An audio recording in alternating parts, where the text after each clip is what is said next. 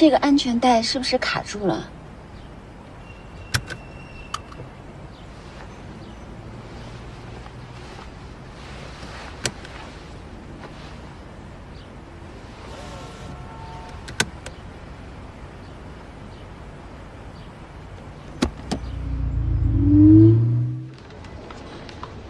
一鸣啊，你老婆给你带了好吃的。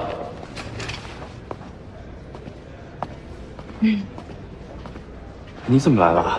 我给你买了点韭菜盒子，趁热吃啊，跟大家分一下，别放凉了。你来之前应该给我打个电话呀，不好下去接你。没事，要谢谢陈总，还帮我拿东西。那你接着工作吧，我先走了。好。拜拜。哎，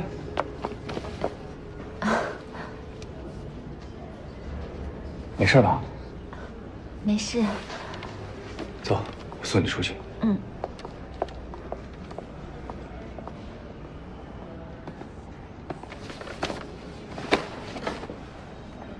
味道那么大，谁要吃？我喜欢吃啊。很好吃的，你尝尝。现在这么好吃的已经很难买到了。那么特别的味道，你还是独享吧。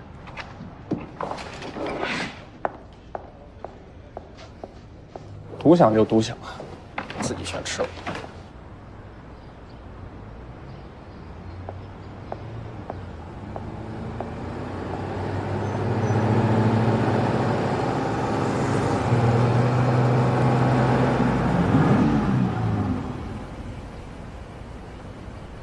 梁小姐，这里不太方便打车，我又穿的高跟鞋，你可以把我带到前面的路口吗？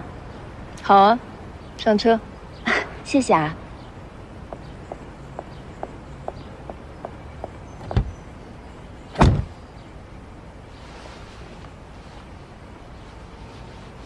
这个安全带是不是卡住了？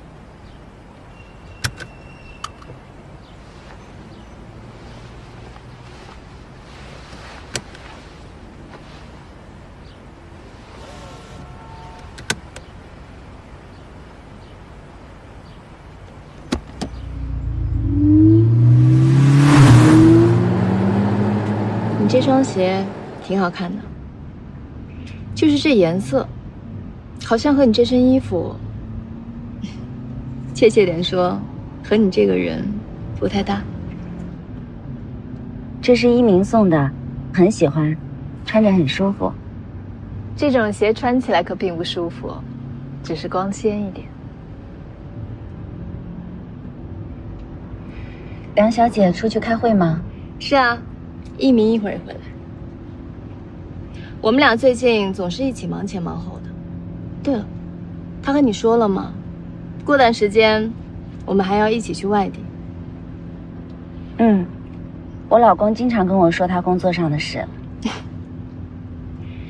在你来之前，我们还在房间里争得不可开交。和一鸣一起工作挺有意思的，他这个人吧，看上去一本正经，相处久了，就会发现他的另一面，非常有趣。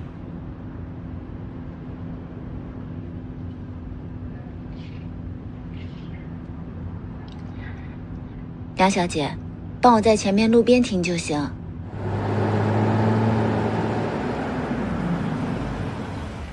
谢谢啊。梁小姐，一鸣在工作上公私分明，你多担待。下回见了，沈小姐。嗯。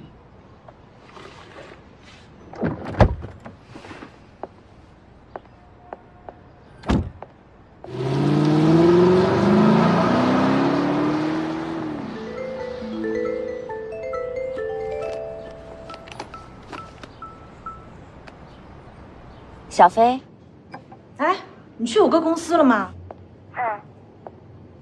你有没有看见那个叫梁媛的女人啊？耗子现在的上司。她人怎么样啊？我不太放心。你放心吧，我见到她了，是那种雷厉风行的女强人。文浩不是最怕那种女人吗？她倒是对你哥很在意的样子，张口闭口一名一名的。你当面怼他呀！这种女人必须扼杀在摇篮里。他也没说什么不合适的。再说了，他现在跟你哥不是一块工作吗？不行，我回头得逼问一下耗子。别啦，你们俩吵架刚和好没多久。不是为了我，是为了你。好了，我知道了。行了，你先忙吧。拜拜。嗯。任飞，到我办公室来一下。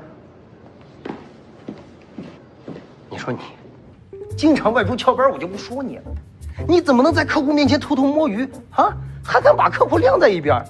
你被投诉了，你知道吗？经理，我已经跟顾客道过歉了，我会尽快处理好的。幸好人家就是让我训你一顿，没让我辞退你，好好反省反省。什么样的顾客，还有资格记得员工？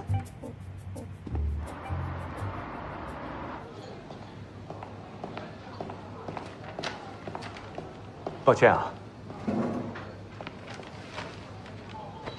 酒菜盒子吃饱了吗？还要不要点点别的？不用了，我吃饱了。我们直接聊工作吧。好，这是我们的行程，一共要去3个地方。可以啊。还有谁跟我们一起去？只有你和我。怎么了？你难道不觉得还应该有人跟我们一起去吗？为什么？和我一起出差有什么问题吗？还是说，你觉得我作为搭档不够格？啊，你误会了，我不是这个意思。我是在为工作着想。再说这次出差工作量也挺大的，万一没做好搞砸了，会让人有看法。为什么要这样不相信自己啊？从我进公司的第一天起，对我能力的怀疑就没有少过吧？你觉得我会在意吗？这一次的预算只有2个人，如果你真的觉得需要别人，那个经费从你们组里出。哎，梁远，啊，我有个私事儿，我想求你一下。我有一个朋友，明天要去你的团队面试。谁？然后呢？我老婆的妹妹，我想请你帮忙照顾一下。好。